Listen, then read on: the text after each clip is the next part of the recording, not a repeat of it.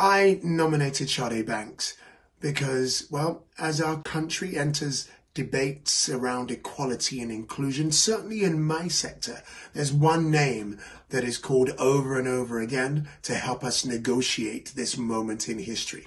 And that's Sade Banks and her company, the company she set up, Sour Lemons. What's rather brilliant about Sade is that she has the wisdom of ages, a really strategic eye, but yet a warmth that allows, well, our employees to speak truth to power, and as employees and as the heads of institutions that allow us to look at ourselves, not in a condemnatory way, but in a way that allows us to know that we can do better.